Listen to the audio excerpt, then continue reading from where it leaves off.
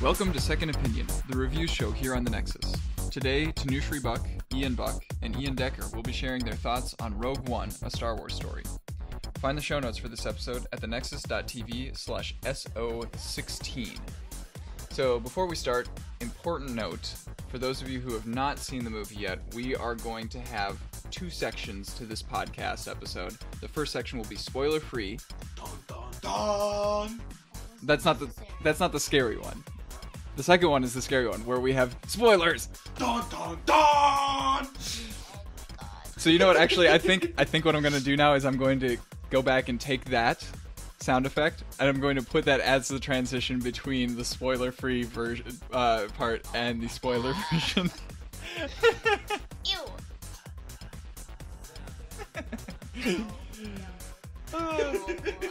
All right. So yeah, this first part, spoiler-free. We're going to give our overall thoughts on the movie. Some of its strengths, some of its weaknesses, whether it was a good movie or not, that kind of thing. And then in the second part, we'll get into some more like plot point specific things that we noticed in the movie. Yes. So I've heard a bit of confusion among people on what Rogue One is. I had a student who told me that he thought that it was going to be like the sequel to The Force Awakens. No. Nope. Yep, that's not the case. So before you go and watch Rogue One, it's definitely important to know where in the timeline it exists. And It's the sequel to the prequels. Yes, or it's the prequel to the original trilogy. So the prequel to the sequel. Yeah, no, the sequels is 7, 8, and 9, right? Right? Or is I think so. I'm not sure what people are calling the new trilogy that's happening. It's like if the Lion King 1.5 was just the Lion King half. Or the Borderlands, the pre-sequel. Yeah. So Rogue One takes place like literally days and hours before A New Hope, which is the original movie. And so it's actually kind of a fascinating thing because we've had like the overall plot summary of Rogue One for over 30 years now.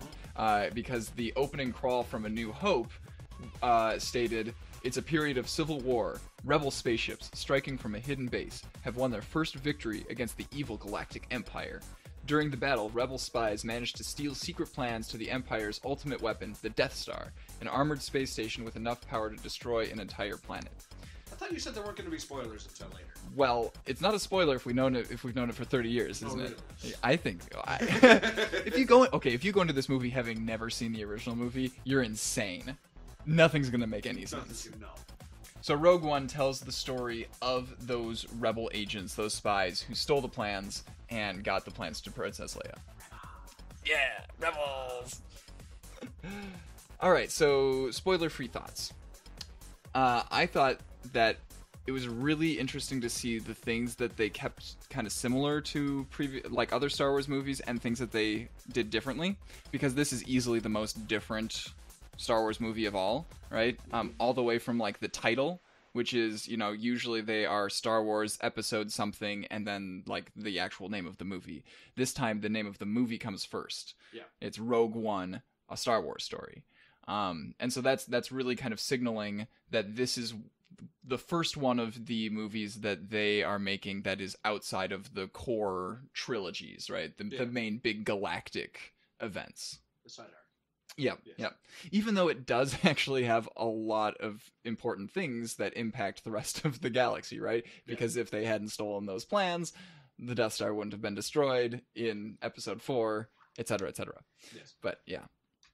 And actually the title was kind of intended, I think, to be a pun, because not only is it like in-universe significant, the title Rogue One, but also this is like the road, like when you take all of the movies as a whole, this is the Rogue One, right? Yeah.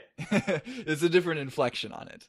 Yes. So they also they start off the movie like right off the bat very differently. They don't have an opening crawl.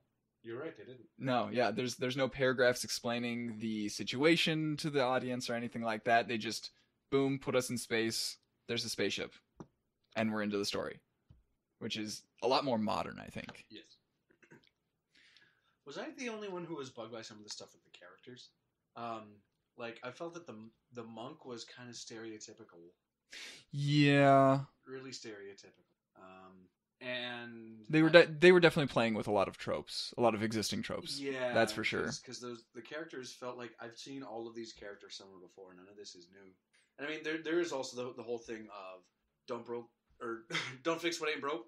Don't broke what ain't fixed. But also, if we're trying to make like a movie that's totally different, right? You want to push some boundaries, right? Yes. Yeah. So not just. I guess they were taking formulas from outside of Star Wars as well, but they weren't reinventing the wheel. Yeah. Yeah. I mean, the dynamic duo between the monk and the heavy guy. Mm-hmm. So the lightweight character versus the heavy character is one that's all over the place. Obviously, a sassy droid. Sassy droid. Actually, he was my favorite character. Me too. I mean, Wash. Mm-hmm. Wash. Yeah, great. Alan Tudyk. Oh man, great casting though. Yes. I loved the cast in this movie. But yeah, like the characters themselves, other than their overall like archetypes, right? Yeah. I couldn't remember any of their names after we watched the movie. I couldn't remember, like, there wasn't anything significant really about them as a person that I could remember. I just remembered what their purpose was to the plot of the movie, right? All I remembered was the characters that I've seen before, all like the characters. Mm-hmm. It's like there wasn't very many, but right, yeah. And that's kind of the weird position that it's in, right? Is that Star Wars has existed for 30 years, and everybody's had all this time to get used to the characters, you know. So like, they give us new characters that were just like, where did these people come mm-hmm. from? I don't even remember a time in my life where I didn't know who Han Solo, Luke Skywalker, and Princess Leia were, right? Yeah. So it's really hard to know whether or not, after watching the original movie, if I would have felt a connection to the characters or not, because you know that was just so long ago in my life. Yeah, I was a tiny child. Yeah, they kind of sprinkled cameos from like the original movie into this movie, because being that it's set like literally days before, they put in a lot of effort into making it feel like it was right there in the same time period. Everything from like the costuming to the types of like computers that they're interacting with, right? All sorts of stuff. And then specific characters who show up, who are from like, you know, the Rebel Alliance, who we're used to, you know, Imperial officers who we see later on in the next movie. Yeah. And some of the characters, though, didn't make sense, like Sassy Vader. Yeah, we'll get into that a little bit later, I think. But yeah, so yeah, some of them they treated a little differently than we're used to. Yeah. I mean, maybe it's halfway between Edgy Vader versus Broody Vader. Sassy Vader. He's going through a different phase right now. Okay. Maybe. Oh man, are there any emo Darth Vader Twitter accounts yet? I hope so. To go along with our emo Kylo Ren. Oh my god. Yeah. Oh my god. Oh my god. Like, oh my god. Nobody wants to. This is the first Star Wars movie that was not composed by John Williams. Who composed it? Some Italian guy, I think. I should have written down his name. Wait, that's right. Corey was talking to me about him. Oh shoot, what else has he done? Let me look him up quick, because that is worth talking about. Yeah. He was definitely a good composer and is known for being a very good composer. Mm-hmm. Mm-hmm. And he did. No, the new guy. And he actually, from the stories that I've heard, he had like maybe a month to compose the whole movie, which is crazy. Yeah, because I think they had somebody else, and then they like switched composers right at the last minute. Michael Giacchino. There you go. Giacchino. But yeah, he did a really good job of like kind of taking the John Williams feel, and then adding in new stuff. One thing that he didn't do was like John Williams in each movie that each Star Wars movie, right? Is he would add one really big musical piece that was like unique to that movie. So things like Imperial March, right? That was brought in episode 5. The like Battle of the Fates, right? Where Darth Maul. Exactly, yeah. So those are like specific ones that you hear them and you know exactly which movie they're from. I don't know if there are any of those in Rogue One. It didn't seem like it to me. All right. Well, surprise, surprise. Yeah, and I see what you're talking about. I don't remember any one specific thing, but Michael Giacchino actually has a pretty impressive track record. He's done Ratatouille. He did. I know, right? Number one. Ratatouille. What an interesting start. Lost. Cars 2. Up. Let's see. Doctor Strange. Star Trek Beyond. Zootopia. Jurassic World. So he's getting up in there with a bunch of the Disney people. Mm-hmm. So like, sort of, he was Inside Out. Yeah, he was also Inside Out. Maybe they just had him like in the studio there, and they're like, "Hey, we're doing the Star Wars movie. Do you want to just like write some things?" He's like, "Okay, sure." sure." And then the last thing that I wrote down that they did very differently in Rogue One than any other Star Wars movie is they had like lower thirds. When we were switching from one planet to another, they would write out what planet we're on now. Which was very, like, I felt like it was necessary in this movie, definitely, because especially at the beginning of the movie, we were, like, jumping around from planet to planet very, very quickly, and none of them were planets that we had ever heard of before. Yeah. But in pretty much all of the other Star Wars movies, we're jumping around from planet to planet that we've never heard of before, and, like, people just deal with it. So it was kind of strange to see. But nice, too. It's a nice strange. Yeah. Mm-hmm. Just like me. I kind of feel like that's something that they should have been doing all along. Especially since then people wouldn't be confused about like the spelling of planets and stuff like that. Kashyyyk. Yeah, exactly. How do you spell Kashyyyk? It's got 3 Y's. 3 Y's in a row. So K-A-S-H, so Kash. Yep. Kash me on Kashyyyk. Yeah, K-A-S-H-Y-Y-Y-K. Okay. Why? Same reason that like Wookiee has No, an Y. I-E-E at the end of the word. It does? Yeah, that's how you spell Wookiee. Oh, I thought it was just W-O-O-K-I-E. Yep, nope, there's 2 E's. Oh, man. No, Wookiee. Okay. Wookiee. Say it right. Wookiee! Yes. And actually, I think the reason that I know how to spell Wookiee is just because of Wikipedia. Like I had to learn that in order to search for Wikipedia. Beautiful. All right. Yeah, and then like I was just amazed at the things that they did to make it feel like it was consistent with the original movie though. Were just like spot on, you know. So I mentioned the costuming. Yes. And that was one thing that I kind of struggled with the first time that we watched Rogue One, was I was looking at all these people, these rebels running around in costumes that I strongly associate with the Rebel Alliance, right? And I was like, why aren't these stormtroopers like recognizing them? Like, why aren't they? Oh, right, because like at this point, the Rebel Alliance hadn't been it wasn't like a large military force yet, a well-known, you know, and so that kind of makes sense. Also, just like hearing the same sound effects that they used in the original trilogy, that was like, I don't know.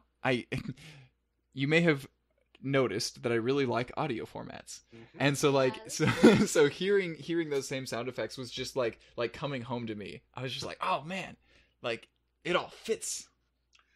See, I wouldn't have noticed that, but glad that we have you here to notice it for us. Especially, like, specifically, it was like the X-Wing fighters' laser sounds. Yeah. Because I've watched the Battle of Yavin in A New Hope way too many times. Like, so many times that if I'm listening to the soundtrack, I can identify exactly what's happening in the battle by the musical cues in the song. Yeah. Such a nerd. Yeah, that's me. Gosh, go throw your D20 somewhere, nerd. Oh man, hey, we should probably play like the Star Wars role-playing game sometime. We can do that. That would be fun. Continuing. I thought that the visual effects that they used in this movie were really, really good. A little bit overdone in a couple of places. Like there were some like smoke effects that were just like, okay, I can't see anything anymore because you just put too much smoke. It wasn't nearly as bad as like The Force Awakens, which had, you know, J.J. Abrams's lens flares in a few places and like just tons of smoke all over the place. Could be worse. Could be Michael Bay. Yeah, that's true. Oh man. But I watched Transformers last night without like Why and the Transform- well, because I was over at Declan's house and we'd already watched 2 movies, and then he put in Transformers, and Okay. but like the volume was too low to hear any of the dialogue, and I was like, this is a much better movie when I can't hear it, because we just got to sit there and like make fun of it. Beautiful. Oh yeah. But actually, what did you? Oh, that might be a spoiler issue. Maybe. Maybe. Oh, kinda. I mean, you can kind of assume that this is going to happen because it's about the building of the Death Star, right? Right. Yes. Um, And that was in all the trailers. Was ooh, look at that Death Star. Ooh, look at that! Look at that! Look at that! Look at that! All right. But when the Death Star fired Mm-hmm. and the effects on the ground, what did you guys think of that? Because it didn't quite match up from what we were seeing versus It looked like a zit popping to me. Wait, when what fired? the Death Star fired. So the effects on the ground. Oh. So wow. like Um, watching the boom happen. it didn't look like a regular explosion. You would, I guess, movies that have explosions that make it look like an actual explosion. Like it. Right. didn't- There wasn't fire. Yeah. It, like it Yeah. didn't like.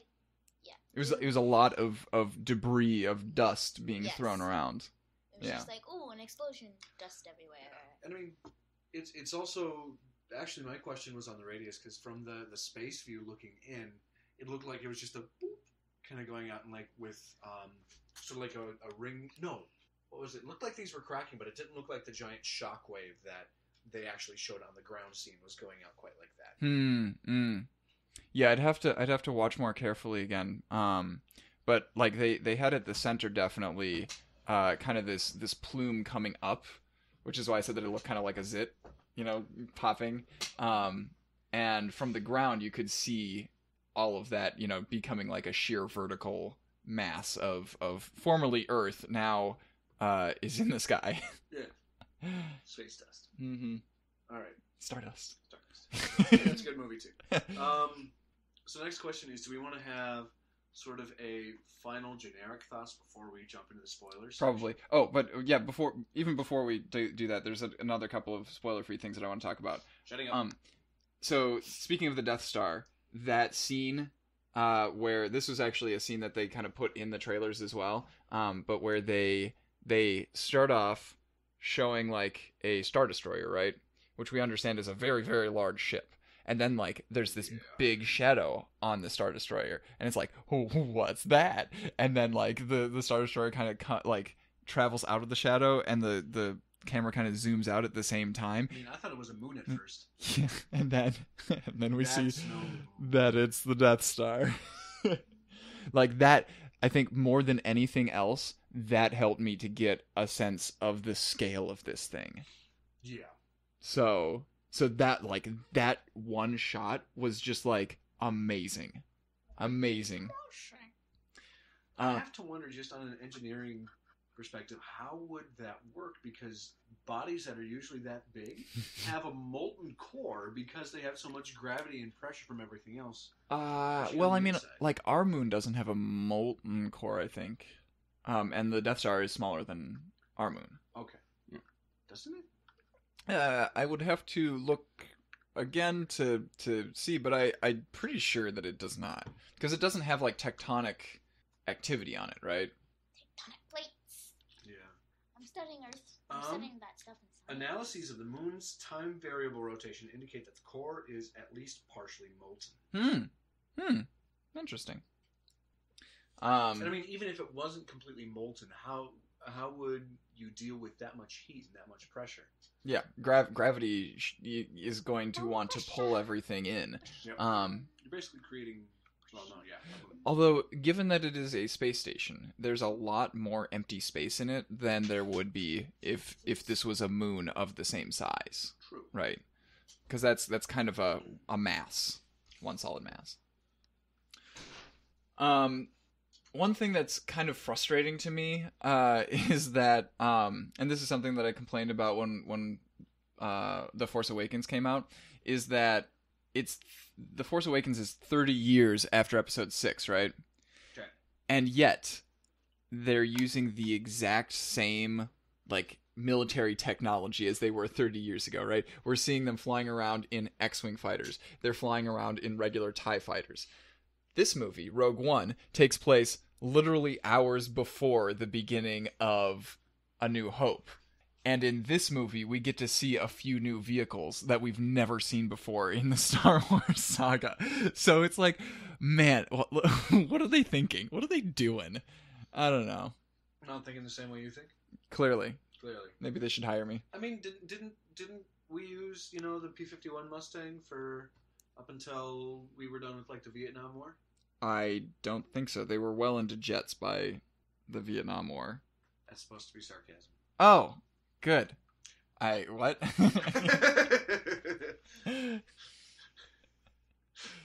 Sarcasm detector malfunction. I know. There's a bit of a chasm in our understanding. Gosh. And then the last thought that I had before we move into spoilers is that something that they did in The Force Awakens as well is they're using hyperspace in very different ways than I understand it to be, right? But I think that I'm just going to have to accept that my understanding is false now because they changed canon.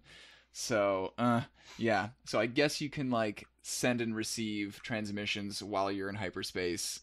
Well, yeah. Wait, weren't you in usual hyperspace? Aren't you traveling faster than light? They still haven't been very specific about that, like, because there's kind of two possibilities. Either hyperspace is you're straight up just traveling faster than light through regular space, or hyperspace is like the kind of thing where you're tunneling through another dimension that, like, essentially shortens the distance that you have to travel, right?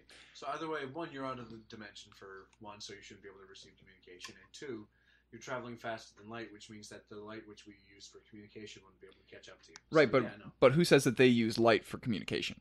Fair point. Exactly. Yeah, because they clearly can send sound. They clearly can, like, have a real time hologram transmission between different planets. So they're obviously, like, their transmissions don't travel at regular light speed. It could be that they open up, like, a hyperspace wormhole kind of thing and then just, like, shoot light through that.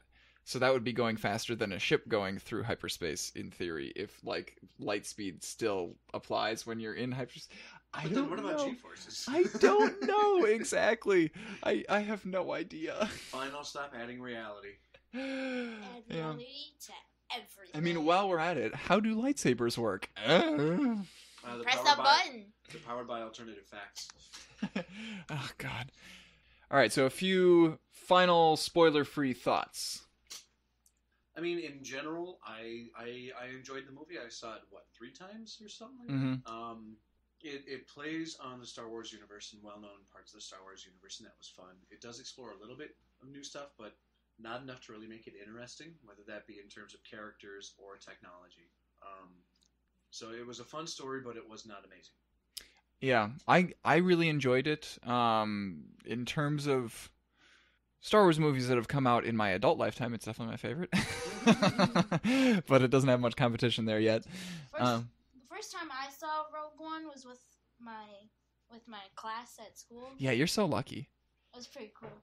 Yeah, they literally take us on field trips the day before winter break. You can go on a ton of field trips, and so one of them was going to go see Rogue One with, like, 2 other classes. So you mean I hate you?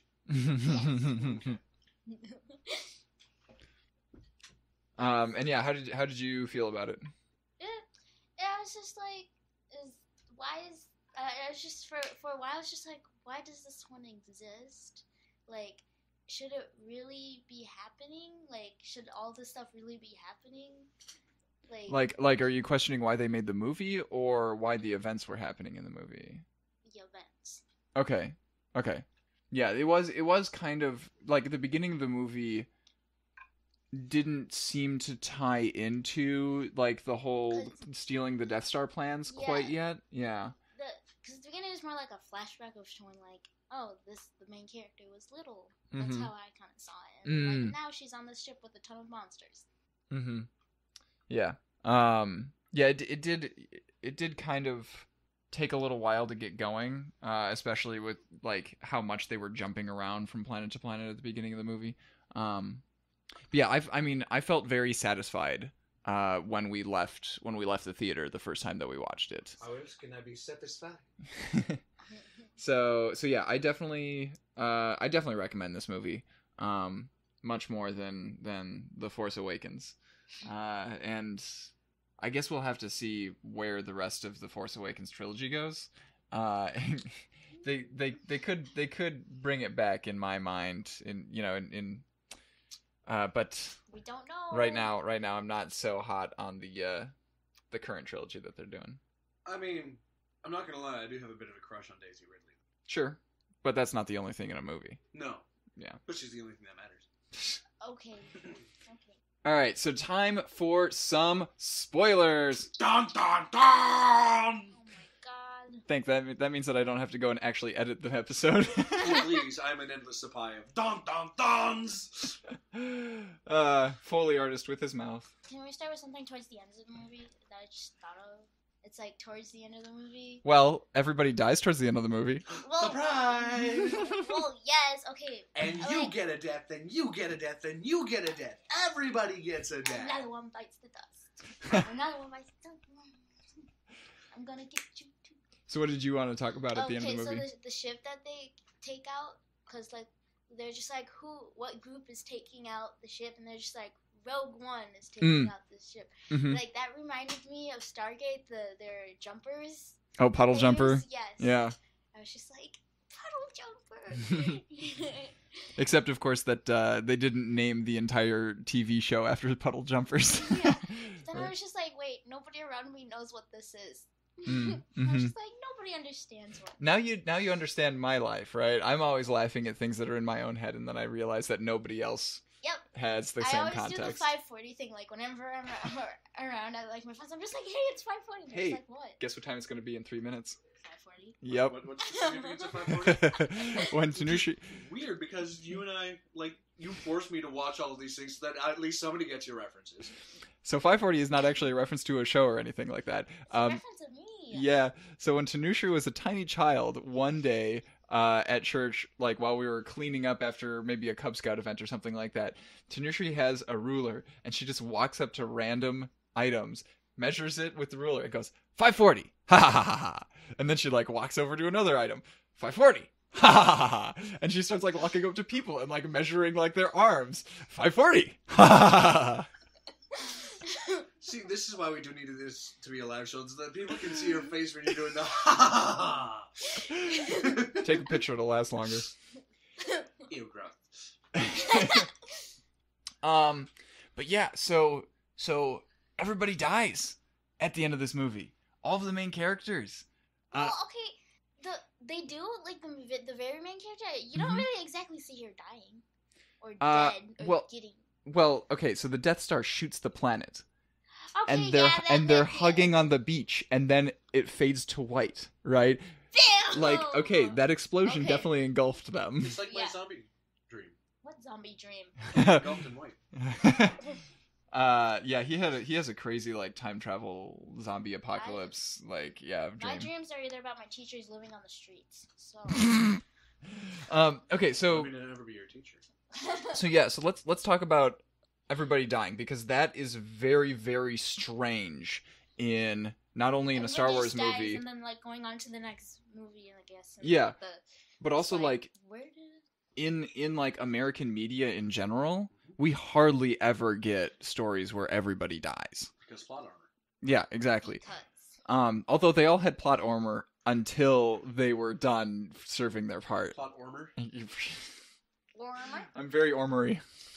Ormery? Not Ormel. So yeah, like I was impressed that they were able to craft a movie where they kill off all their main characters, and yet the movie still felt satisfying at the end.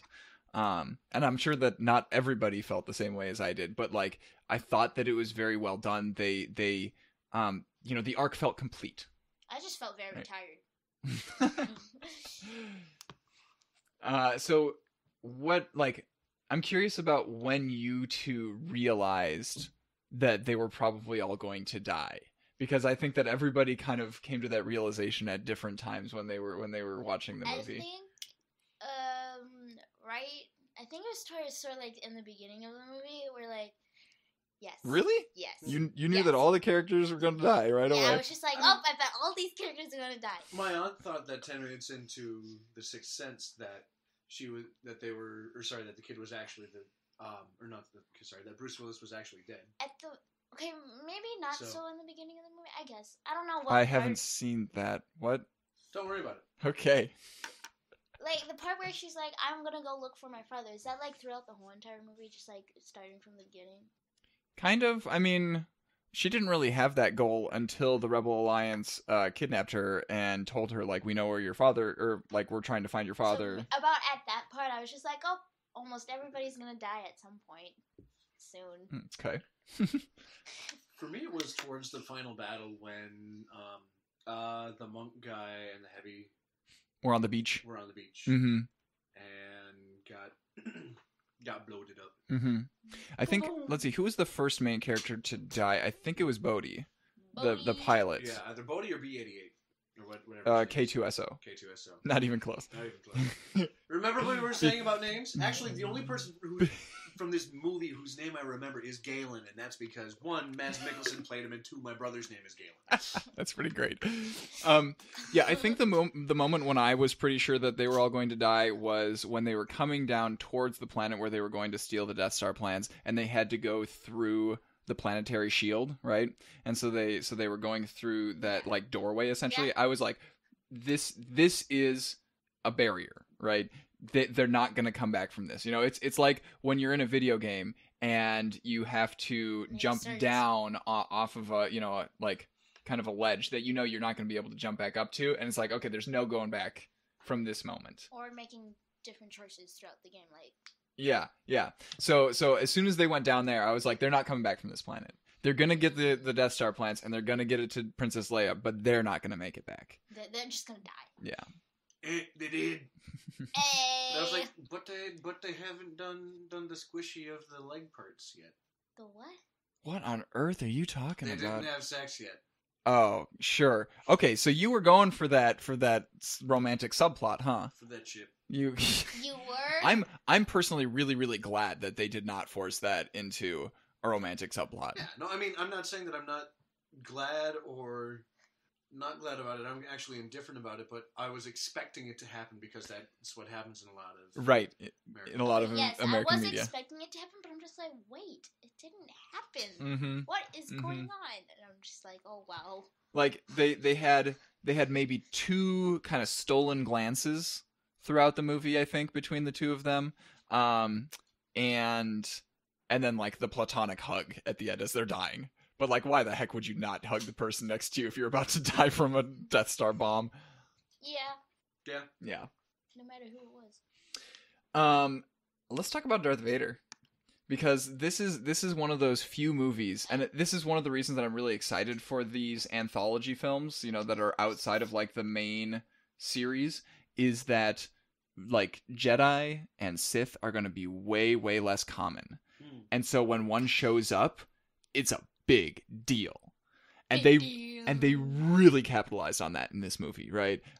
Because when like director Krennic has to go and talk to Vader, it's a big deal. You know, he's like fearing for his life, except that he's also you know, a sniveling, conniving SOB, and still tries to like, you know, get out on top from. Yeah, he's pathetic. Yeah. That's bizarre. But then when they had Vader the second time he appears in the movie, right? When he's in the hallway. Yeah, and he's killing all those people. Mm-hmm. That made my day at that point. Oh yeah. Because now we're seeing Vader from the perspective of the regular foot soldiers, right? It's instead like of from the lightsaber and like the Force, and I'm just like, yes! I was the only one yelling at during that scene. I was actually really pissed because it's like there's so many more effective ways to kill all of these people. Stop dicking around and get on with it. Well, guess what? He was dicking around. I guess, yeah. I mean, he could have done it faster. Yes, and I was thinking throughout that whole thing, like the guy who had the Death Star plans in his hands, right, and the door is slightly open in front of him. I was like, okay, how long is it going to take for him to figure out that he can just shove the plans through the door and he doesn't have to go through the door? Because like, I know that the plans have to leave that room. Yes. You know, and I know what the obvious solution is. I mean, Yes. from his point of view, he's like, shit, I still have a chance, let me out. But we know that, Nope. Yeah. I mean, if you were in a death situation and in fight or flight response and flight had kicked in, do you really think that you would be completely logical? I have no idea. But I do know that, like, if I was told that my primary objective was to get these plans, right? Then as soon as I get that door slightly ajar and people are running by out there, I'll probably, like, toss it through and then keep trying to open the door to save my own life. But there's no reason that I have to keep trying to open the door while the plans are still in my hand. Yeah. You know. Now, yes, you did mention that Vader, they did something really weird with him in this movie. Sassy Vader. Punny Vader, even. Like, that, oh man, I was not expecting that. And I definitely groaned out loud when he did that. So let's see, the exact pun was, so he's choking Krennic with the Force, as Vader does. And then he says, take care not to choke on your own aspirations. Like, at no point in the prequel trilogy or in the original trilogy does Anakin or Darth Vader indicate that he understands wordplay at all. Like, not only is he, like, too broody to make puns like that, but he just also doesn't seem clever enough. Going back to the part on when the guy's handing the plans so it could get to Leia, like what I was thinking is Darth Vader's like we don't want them to get these plans. Like, is that what, like, was he trying to make sure they didn't get the plans through? What Vader was trying to do? Yeah. Yeah. What he could have done is just shut the door before he wasn't even able. Oh yeah, with the Force. Yeah. Yeah. But then again, that's assuming that he knows that what he's trying to hand off, or what that soldier is trying to hand off, is the plans. Wow. Yeah, what? Let's see, because they disabled the capital ship, right? The flagship, and then Vader goes and boards it. So he clearly had a reason to go and board it. And I think that reason was because they realized that a transmission had been sent up to that ship. But how would Vader know that individual soldier was true? Yeah. The plans. Yeah. Aside from the Force, possibly. Yeah, because to him it probably just like, oh, here's another grunt trying to get away. But like, there's no reason for him to like be walking through every single hallway in that capital ship trying to kill every single person. If he just wanted to kill every single person, they could have just blown it out of the sky. Yeah. You know. Why didn't they? I think it was because the transmission made it up there, and they wanted. I feel like to get rid of the transmission, they could have just destroyed it. Yeah. I feel like they're trying to make it have like this dramatic scene where Darth Vader comes in. And yeah, no, obviously it's all for the dramatic original. effect, but we're trying to put logic to this. We're trying to figure out why the characters did that. And I mean, actually, he might have known that it was him because, Vader might have known that was the grunt carrying the transmission, because when that life pod detached and went away, he was standing at that door and watching it go away, and then turned around in a huff. Right. It can't be that Vader was like letting them go in order to like find out where they take the information to find more rebels. Although that is a move that he tried over and over and over again in episode 4 and ultimately bit them in the butt. I mean, do you know about the definition of insanity? Yeah, according to somebody who wasn't a psychologist. Yeah. I don't know, but it makes for a pretty dang good monologue from my favorite bad guy in Far Cry 3. Oh, I thought you were making a Joker reference. Did the Joker reference that? I don't know. Anyway. Let's talk about one of the biggest things that affected my enjoyment of the movie, and that is the characters from episode 4 who appear in the Rogue One and how they managed to get them in there. For example, Grand Moff Tarkin. Wow. Peter Cushing has been dead for a very, very long time. So what did they do? They have some other guy who's approximately his height and build playing the character, and then they CGI Grand Moff Tarkin's face over his face. Did he record the voice lines long ago then? No, definitely not. No, they didn't. Completely different. Yeah, it's got to be. They did a really good job with the voice. Yes. Yeah. But the CGI for Grand Moff Tarkin, that was squarely in the uncanny valley. Like I was feeling kind of ill watching it because I was just so like, it's almost human but not quite human. There's something seriously wrong here. Just like your face. My face. Hey. On the other hand, when they did Princess Leia, that was really good. That was mm-hmm. Yeah. And I think the difference there is that, Grand Moff Tarkin had a lot more screen time, but also he's a lot older, right? So his face has a lot more like wrinkles and just like distinctive features and things like that. Whereas Leia's face is smoother. You can probably get away with like putting CGI makeup on her, right? And so her face isn't as like it's not just like her. Yeah, it's not her base face. Yeah, she would also have some makeup on. Yeah. Yeah, she's. Yeah, and then the other like characters were sometimes like a few of the pilots that they had in the space battle, right? They had some of the same characters from like Red Squadron and Gold Squadron, right?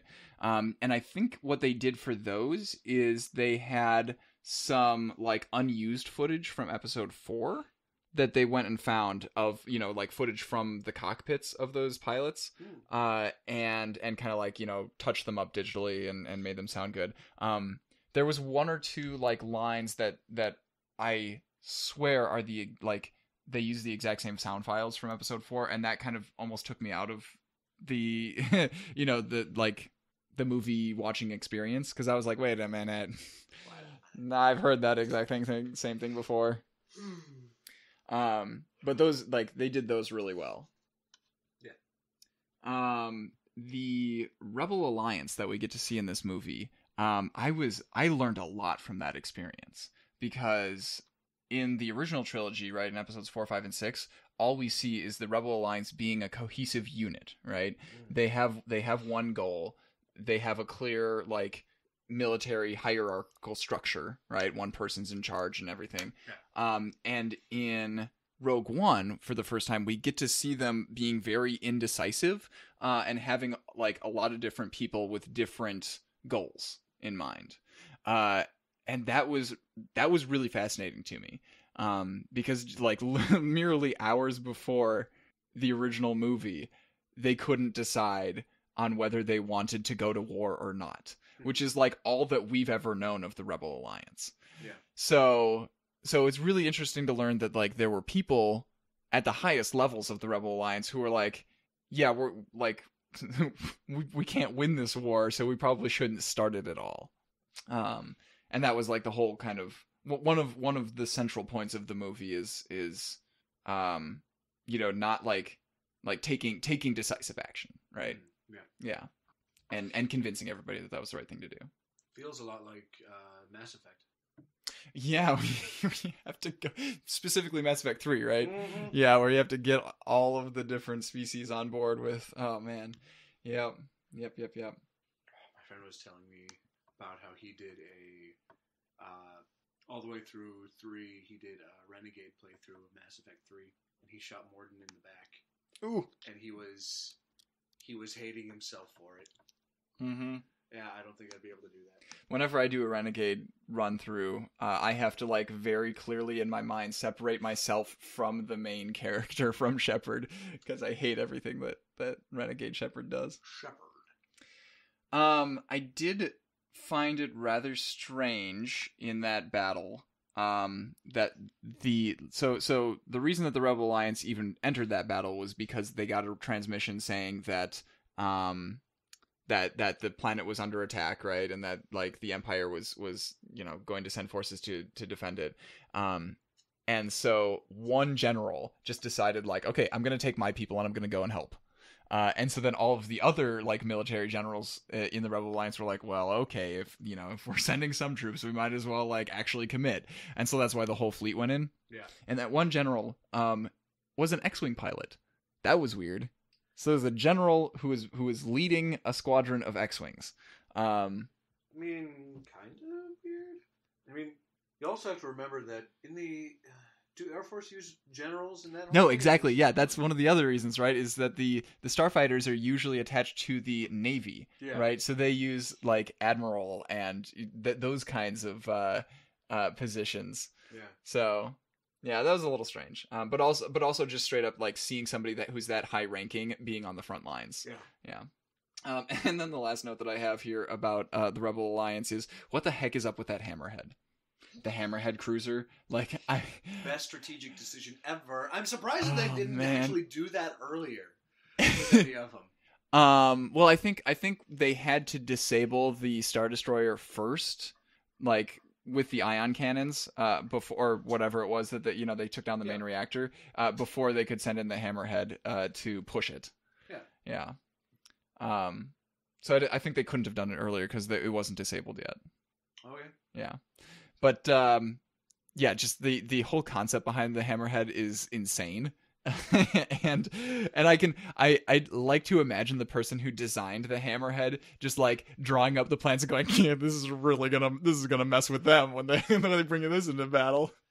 Maybe it's just like, maybe that's one of the ships that they have for after the battle. Like, to tow things around. Yeah. And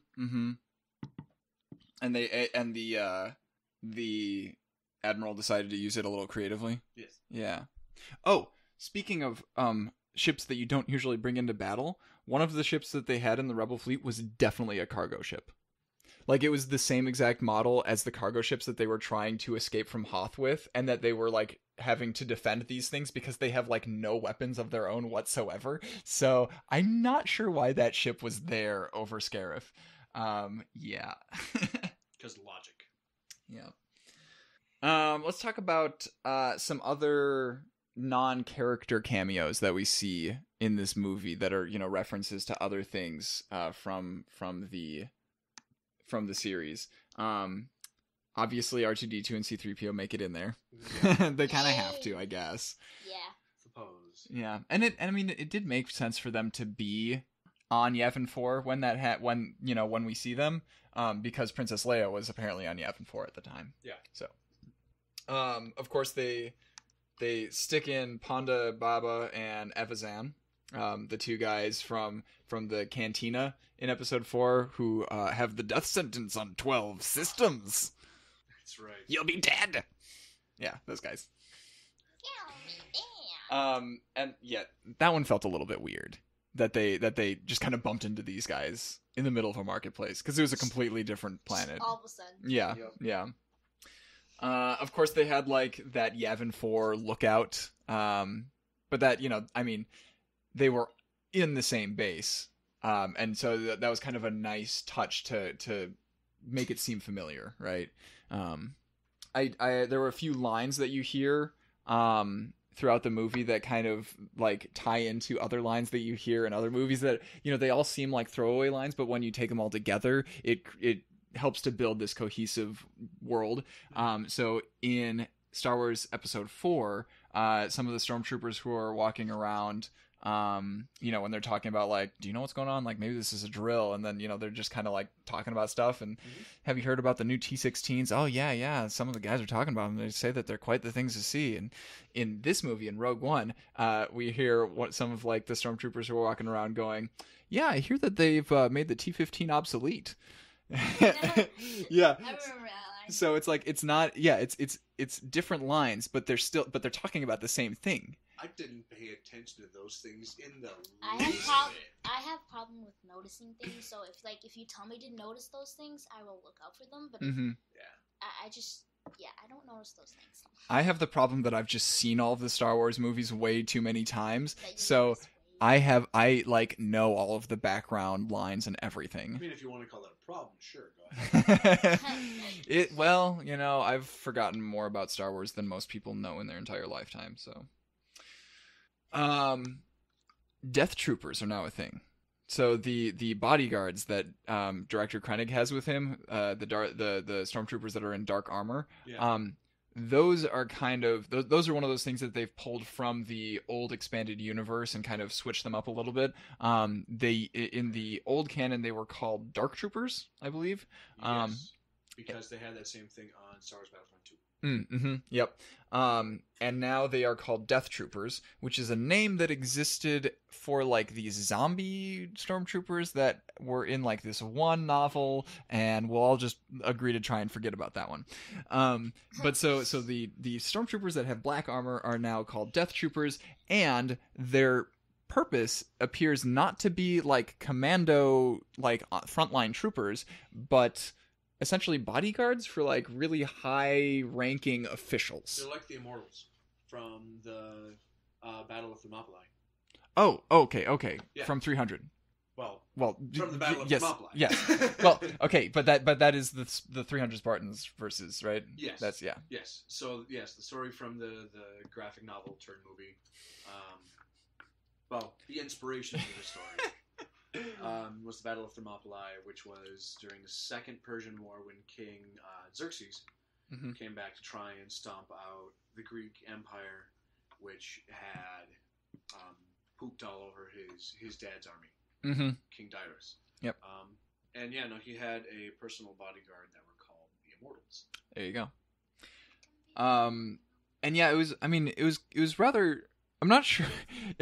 They definitely were like outfitted almost like commandos, right? Like looking at all of the gear that they have strapped to them and like the guns that they're carrying. But their job is bodyguarding. So unless they're howling, they're not real commandos. And I was kind of disappointed by the fact that apparently we had to change their armor color in order to make any stormtroopers effective, because I had high hopes that this was going to be the movie where we were going to see regular white armored stormtroopers being effective against the main characters of the movie. But guess what? We didn't! They killed our sassy robot friend. Those were regular stormtroopers. That's true. Yeah. Didn't they also throw the grenade into the ship and destroy Rogue One? But that's like after after the main characters have encountered stormtroopers many times throughout the movie, right? And yeah. I mean, they were so dumb. Their military tactics were so dumb. It's like, we're gonna all come out of this small area. I like having a choke point where we can all the stormtroopers all coming out of the bunker in the same doorway. Yeah. Speaking of Thermopylae. So, because I was okay with the excuse that in the like original trilogy and everything, the stormtroopers, we always see them going up against the heroes of the story who are like, way outclass the stormtroopers. / also in a lot of those cases they had like orders to let the heroes escape, but in this movie that was obviously not the case, and yet the stormtroopers still cannot hit anything unless the stormtroopers are wearing black armor. Yeah. Dumb. Yeah. Now the space battle. Oh man, I think this might be my favorite space battle of any Star Wars movie. It was good. Possibly with the exception of the Battle of Coruscant at the beginning of Episode 3. But yeah, this is just like I said before, hearing all of the classic sound effects of this X-Wings flying around and their lasers, and seeing for the first time like just swarms and swarms of TIE fighters, right? Because in the expanded universe, they always talk about how the TIE fighters were designed to be small and cheap and light, and they just manufacture tons and tons of them, and they send as many of them out into the battle as possible to just overwhelm the enemy with numbers. And this was the first time that I really felt that overwhelming, like, just there are so many TIE fighters on the screen that you just can't handle it. Yeah, no, actually, my favorite part was still the Hammerhead part, as much as we made fun of it. Yeah, while it was happening, I was looking over at Caleb and Jonas going, like, what the heck are they doing? And, like, the space station didn't look like it was terribly big. I was surprised that they didn't just have one of the cannons on the big ship just attack the ring itself. Right. Yeah. The aperture that kept the shield up, essentially. Yeah. Actually, I'm kind of curious. So this is the first time that we've seen a planetary shield in like official canon. And that was really exciting because we've seen planetary shields in like the expanded universe a bunch of times before, but usually on like core worlds like Coruscant or Alderaan or whatever that actually have a substantial population. Right. But yeah, just seeing that it's straight up a thing now is really exciting. And I'm a little bit confused about why destroying that aperture destroyed the shield, because I think that the shield is like projected from the ground, and then the purpose of that aperture was to create a small hole, right? Where the shield didn't exist, so it kind of interrupted the whole shield thing. And then I would imagine if you take away the aperture, blow it up, then the shield just keeps that closed. But apparently, if you run a Star Destroyer into it, then that takes down the shield in that section. Maybe the mass of the Star Destroyer was enough to just overwhelm that particular shield generator and take down the shield on that section of the planet. Entirely possible. I think that's going to be my headcanon until I do further research. / they come out with more information. Exactly. Yep. And of course, I mean, they come out with like the reference books for the movies pretty soon after they come out. But I'm not sure, because I feel like they should almost wait for like the fan base to come up with all of the questions that need to be answered. But they got to sell books, right? Yep. It was very interesting towards the beginning part of the movie where they're on Jeddah, the kind of deserty planet, and dealing with the Imperials are like taking all these crystals from this planet and everything, and there's this Saw Gerrera, who used to be like associated with the Rebel Alliance, but now he's kind of gone and done his own thing because he is, in the words of the characters in the movie, an extremist, right? One of the things that he does is he's interrogating Bodhi, the pilot who brings him the information, and after getting the information from Bodhi, he gives him to this creature called the Borgullet, like that has like glowy. You cannot hide your secrets from the Borgullet. You cannot hide your secrets from the Borgullet. Every time I think of the Borgullet now, I think of the Kylo Ren review. Save the dream. Borgullet. But yeah, like I can't figure out what purpose the Borgullet served in the movie, right? Because like you know that he believes him. But he still didn't trust him even after he fed him to the Borgullet. I keep saying feeding him, but it didn't eat him. Basically did. But like he didn't. He's like, even when Jin gets there, the Saw Gerrera's like, this is a trap, isn't it? Like the whole message, you coming here, like this is all a trap. And so he still didn't trust the information, even though the Borgullet told him that Bodhi was telling the truth. Maybe he's just that untrustworthy. Well, maybe not untrustworthy. She would paranoid. Paranoid. Thank you. Yeah. And like the other thing that the Borgullet might have done is, he talks about how the Borgullet tends to like scramble somebody's mind, right?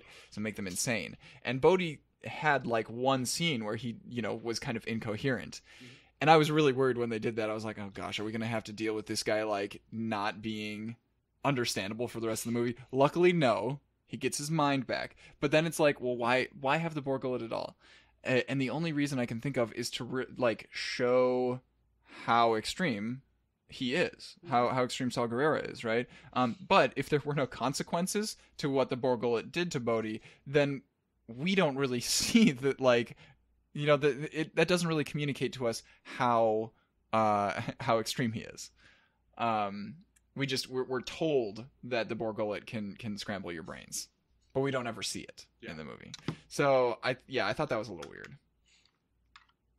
And then I just have some other like miscellaneous thoughts in here. First up is the team at the landing pad must be the most unobservant bunch of people ever, because an Imperial officer whose face is clearly visible, right? Yep. Goes in with a single the I don't even know what that person's role is, but the one who has like the sticks attached to their back, and they've got like the black helmet.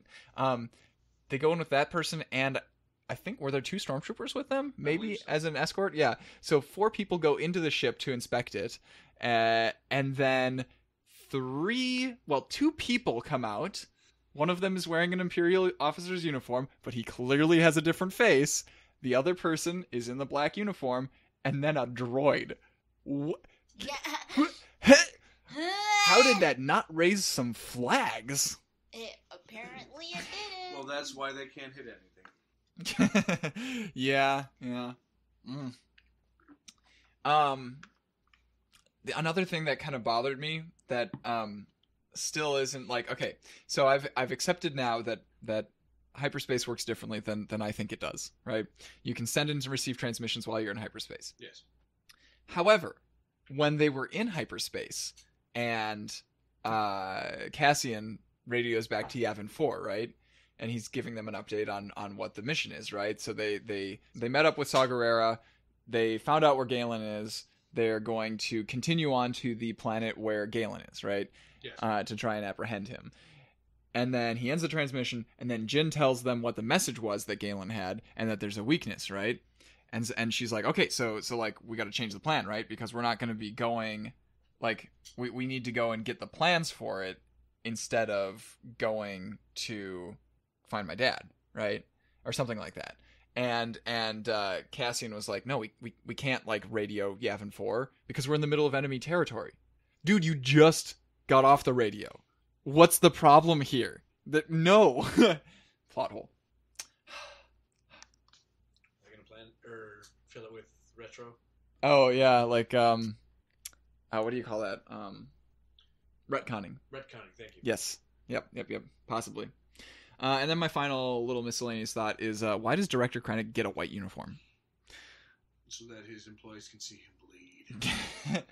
Like, my understanding of Imperial uniform hierarchy is that the white uniforms are only for Grand Admirals. And we do have Grand Admirals in canon now because Grand Admiral Thrawn exists in Star Wars Rebels. And he's getting a novel of his own very soon. Oh, goodness, that's coming out in, like, March, isn't it? I'm so excited. I don't know. He's like my favorite character in Star Wars.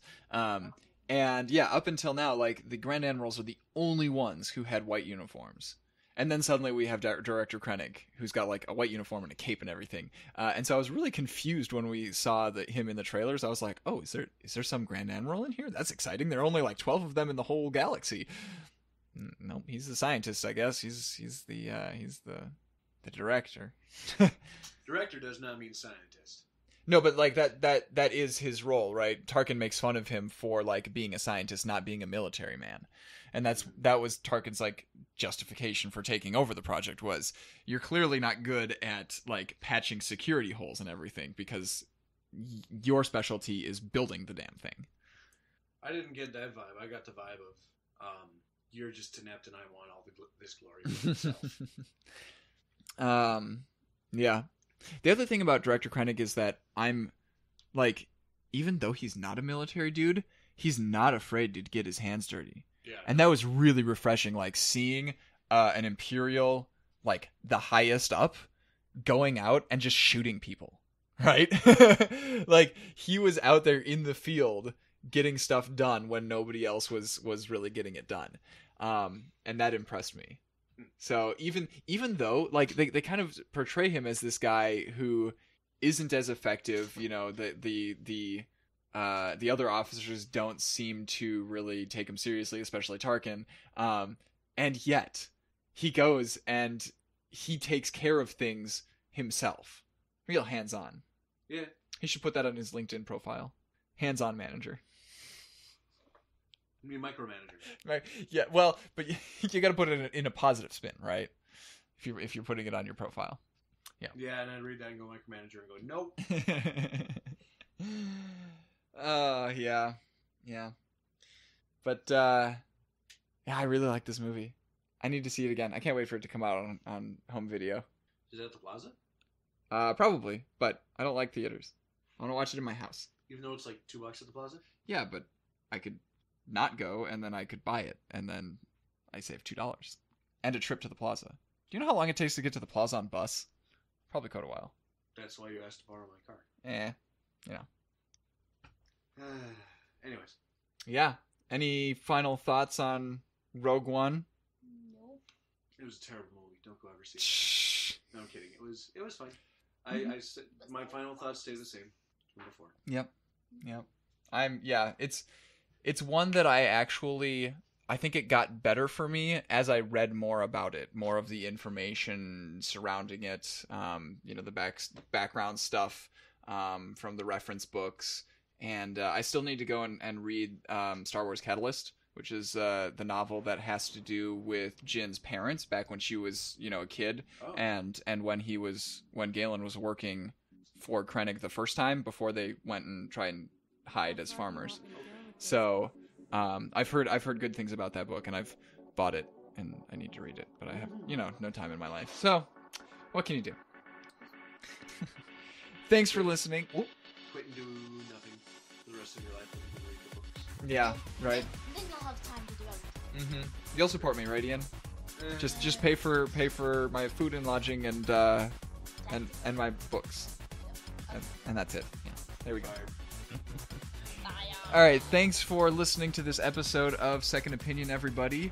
If you want to give us feedback on this episode, you can find The Nexus on Twitter at The Nexus TV, or email us at thenexustv@gmail.com.